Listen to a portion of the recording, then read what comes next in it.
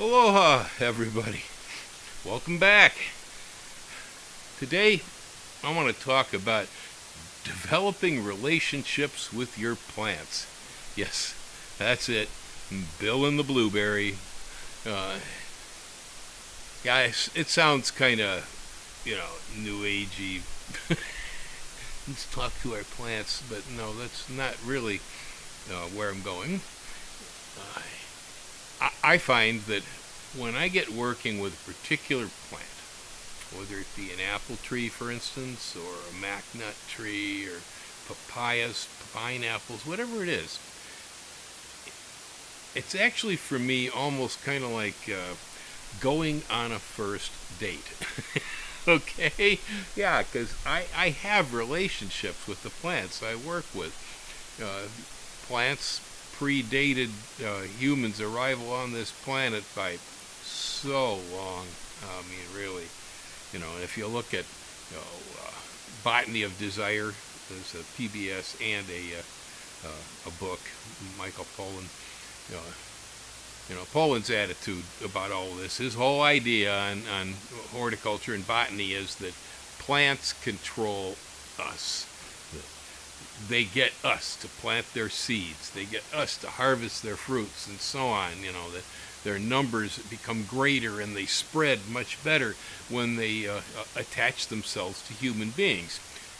People are always thinking, oh yeah, we're farmers and this is a corn seed and dumb old corn, put that thing in the ground, it don't know nothing.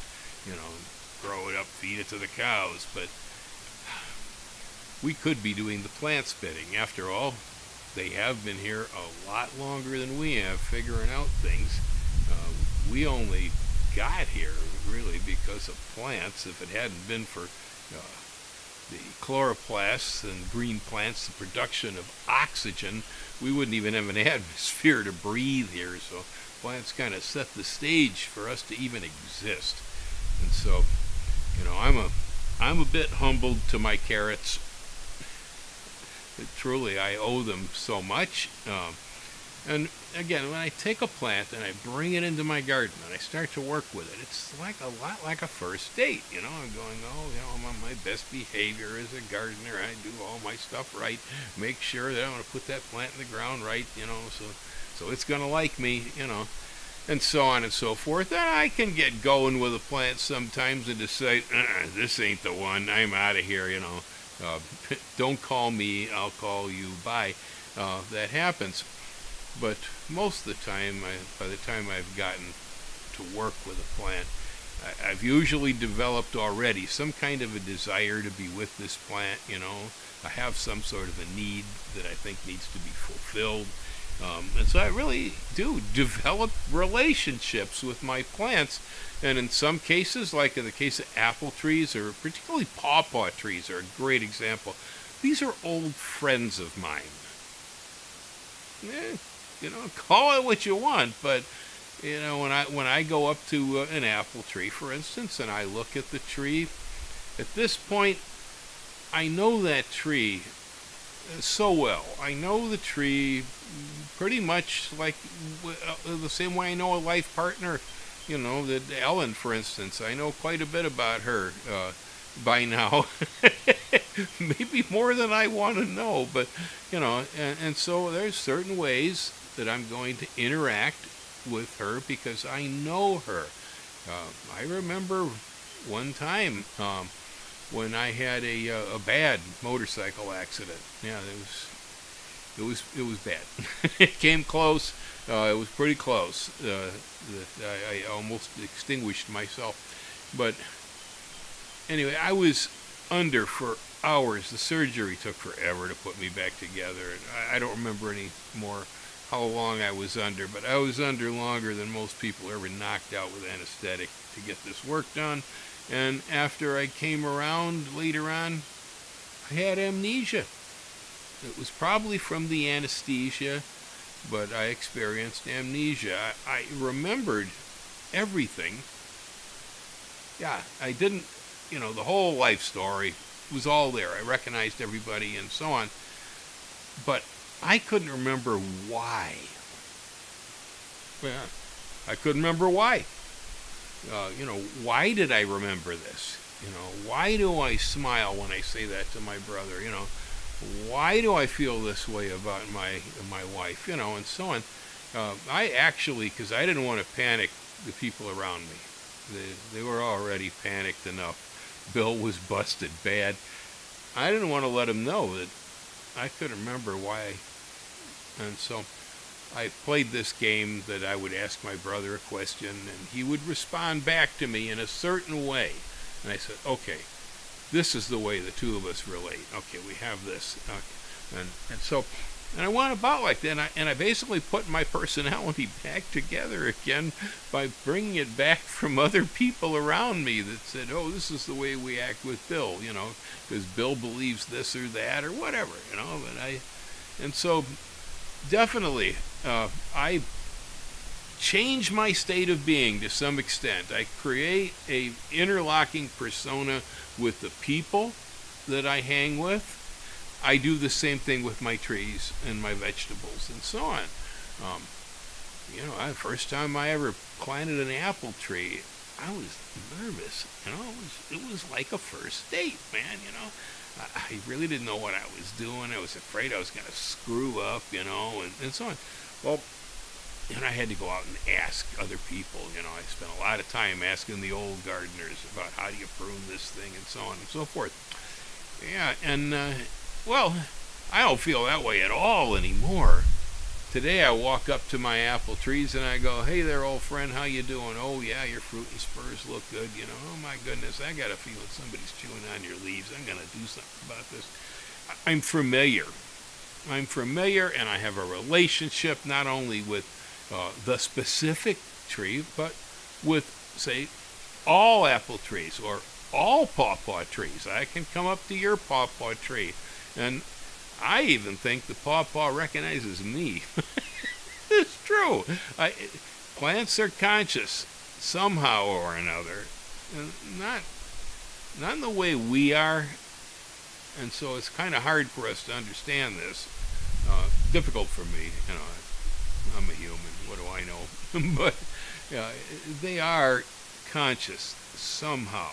I have seen plants respond to human will too many times in my life not to believe that the plants somehow are aware of us, and somehow they're aware of what it is we're looking for, because I may need a certain type of chili to ripen within a certain period of time in a certain growing season, and it might be slightly improbable because the chili I'm working with takes 20 days more than I actually have between frost-free dates to perform properly. But almost always, I keep planting it. Eventually I'll walk down the row and there'll be one individual that will suddenly start ripening 20 days ahead of the others. Yeah. I've seen it over and over, that what it is that I think I'm seeking in plants almost always shows up. If it's possible, it happens. So it's one of the reasons, for instance, that I'm not, I like named cultivars, and when other people have done work and found a certain fruit, or something, or a variety that we know is good, generally accepted as being, excellent quality, I like to have these things in my collections of fruit, but or with my vegetables. But I also do an awful lot of growing from seed in a random way, seeking things. I'm looking for something when I do that. I'm hoping that it might show up. And as I've said, it almost always shows up. And so I don't tend to push on plants very much. I'm not really aggressive with any of this. I'm just a whole lot more observant. I haven't got a whole lot of preconceived notions about things. People will say, oh, well, this thing takes forever to bear, or whatever. There's a lot of things people have to say out there. I hear it, I acknowledge it. If 12 different people say the same thing, it's probably true. And so I'll put that in the back of my mind. but I don't usually use it as a guide. Time and speed of plants is definitely one place where I believe I kind of depart from the average grower in that I could care less how long it takes something. What I know is that you never get what you don't plant. That's my rules. If you come up with any old reason why, I can't do that, and we do that a lot as people. Yeah, we break our own pencils all the time because we get these ideas. We have beliefs in our heads. I've always wondered when I tell somebody, well, it's going to take probably about 6 years to get persimmons on that tree, and they're going, oh my goodness, I can't wait that long. It's as if everybody knows when they're going to die. It's like, how do you know how much time you got on Earth? You'll never have what you don't plant. There's certainly no pain in planting something that you never picked before you expired, because the dead don't eat. So there's that relationship factor too that you develop with plants that acknowledges their speed and their timing. See, this is one of the things where I tend to I honor my plants at the rate that they develop, and that their nature, it's their personalities. A Satsuma mandarin has one personality, and sometimes I don't know what that personality is because it seems to change all the time with that tree. But a pawpaw's got a certain personality. For me, it's really a special one, actually, because I was reading Ewell Gibbons' Stalking the Wild Asparagus back in probably 1969 or 70. The book was on the bestseller list at the time, and I read the book. I was inspired to go out and hunt down wild foods. I'd already been picking wild asparagus and blackberries, by that time, but he had a whole bunch of stuff. And then there was the pawpaw, and he just kept going on, expounding upon the virtues of the pawpaw, what a marvelous thing it is, and I was hooked. I had to do pawpaw. I couldn't find him. And, I was good at trotting the woods, too. Where I lived in northern Illinois, I was always out in the forests, in the fields, and the prairies, I loved it. But couldn't find any pawpaws. Pretty much, I believe what had happened in Illinois, at least, is that the soil in Illinois is incredibly fertile in general. The soils in the Midwest were exceptional, like the ones in Ukraine. And just about every inch of land that pawpaws might have grown on in Illinois was pretty much put down to the plow, and with soybeans or corn. They loved alluvial bottomlands along rivers. So does corn. So, there weren't many left. As I say, I was about 18 when I really first got interested in this fruit, and I was 51 before I picked the first one. I just kept planting and moving, planting, moving, planting, moving, and so on. Finally, I stayed around long enough in California that I was able to start to harvest the fruits from my pawpaw trees. And, I had grown them not from grafted cultivars, but from collected seed that had come from two very notable sources. Ray Jones, who was a Bay Area pawpaw expert with the California Rare Fruit Growers, got seed from Ray, and I also got seed from Corwin Davis in Michigan, the guy who bred the Davis pawpaw, so he was famous for pawpaws. The collection of genetic material he had was exceptional, and I planted out the stuff I got from them, and it was Corwin's seed that was the one that came on to yield first. And here we are, it's my first date here, right? This might be the first time finally that I was going to be able to start to pick pawpaws from all of that work, Well, it turned out that the tree was not only self-fertile because it made fruit 3 years ahead of all the other trees I had, and it did fine on its own, pollinating. So it was obviously a self-fertile tree, very low in tannin, and so it was an exceptionally delicious pawpaw. And as I said, when I'm looking for something, it almost always seems to show up. And I try to have no preconceived opinions about things, really, just kind of a list of parameters, of what it is that I need from that plant. And well, if I keep planting and I wait long enough, sooner or later I see it. And so I'm not a big one on pushing on plants very much.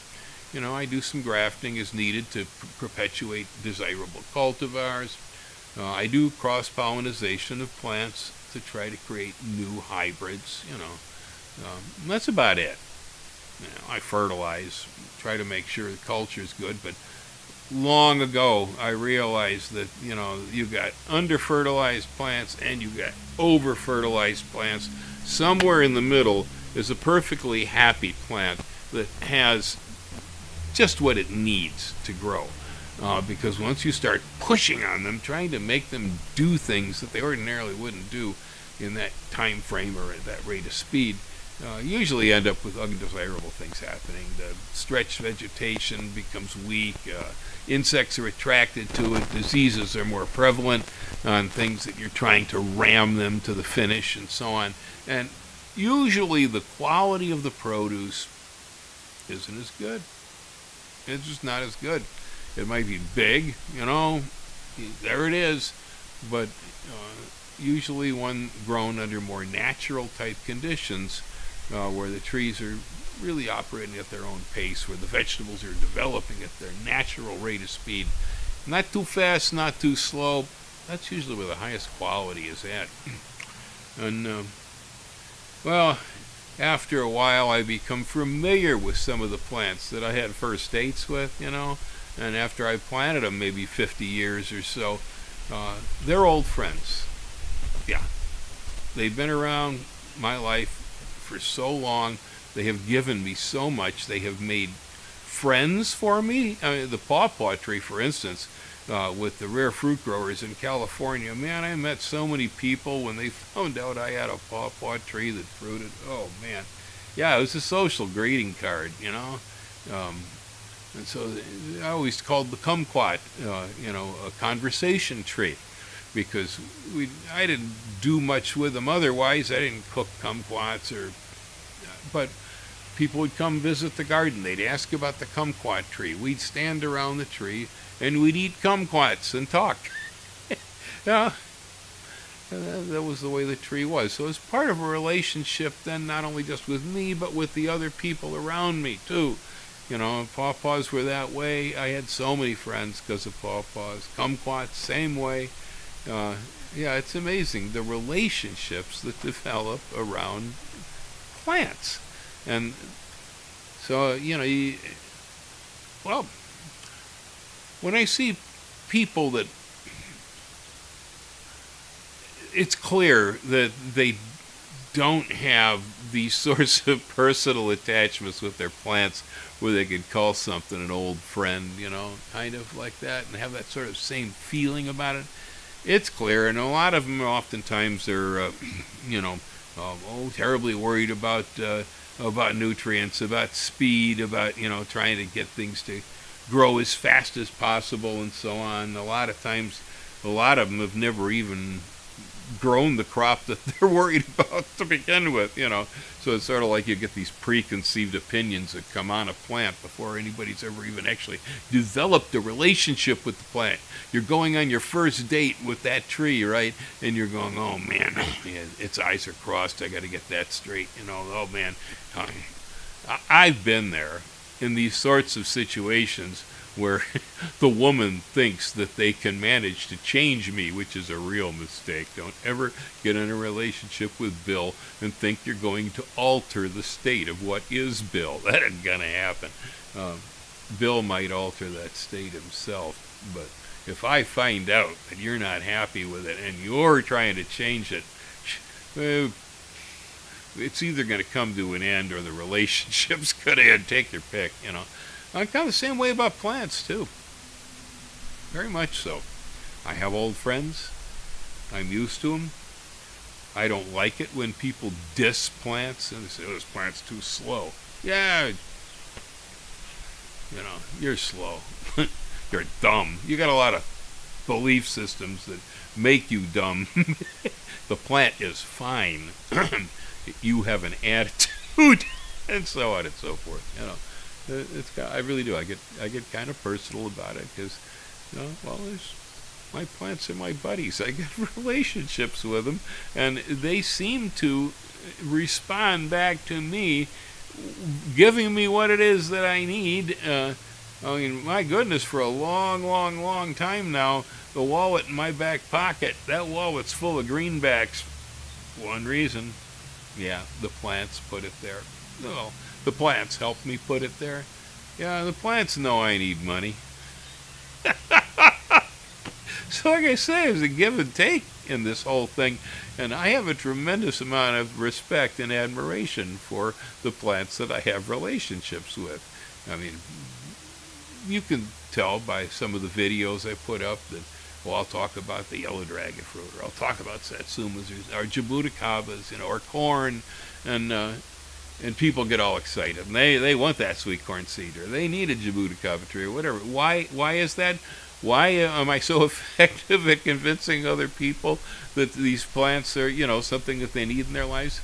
It's because it's real. Yeah, these plants live with me. I love these plants. They treat me good. I mean, it's a genuine situation. My happiness over the plants is very genuine, and it's the same happiness I would have, with a great friend, with a good cat like Gracie. It's no difference, really. My relationship with koi fish is pretty much the same as my relationship with a citrus tree. I see them all as being alive. I see them all as being, conscious. So, I don't have a lot of myth as far as that stuff's concerned. My beliefs are hypothetical. Whenever I say I believe something, I believe it until I come up with something better. But in the meantime, I have not seen any reason to stop believing that my plants are reciprocal in this relationship. I actually think it's because of my attitude towards the plants that I work with is the reason that I am who I am as far as plants are concerned with the world and everybody else. I'm very scientific when I'm looking for information and when I'm analyzing something, but I am very unscientific when it comes to how do I feel about my tree. I love my tree. I like my trees. Same way I like my doggies, my cats, If I got a pet salamander, there's no difference in my mind. And, it's like Gracie. She comes up onto the bed in the night, and she comes over and she licks my fingers and says, "Oh, hi, Bill. You're going good, friend. I'm so glad I live here with you, So you get, the cat gives me emotional feedback that says, yeah, I'm worthwhile. Bothering to stop to pet the cat, be sure the cat's dry when it gets wet in the rain, and basically take care of her. And she, in turn, lets me know that she really appreciates it. Now, when she comes in from the rain, first thing she's going to do is stand there next to the towel and go, "Come on, dry me off. I'm wet again." I love it when you dry me off. And plants are the same. They can't talk, but then again, my cat barely talks. I mean, she meows, and I understand some of that, but she doesn't really have a English language by any means. She understands a lot of English. I'm amazed how much English she understands, but she can't speak it. Plants the same way. They can't speak back to me to tell me. They tell by action. Same with a cat. Cat tells me by action how it feels. So if we can read our communication with our plants, we know we're doing good when we got so much fruit hanging in that thing, or that my cabbages are beautiful, firm, and hard, Alrighty, so there we go. That's a weird one, huh? Having relationships with your plants. Don't take that wrong. Aloha. Y'all hang loose.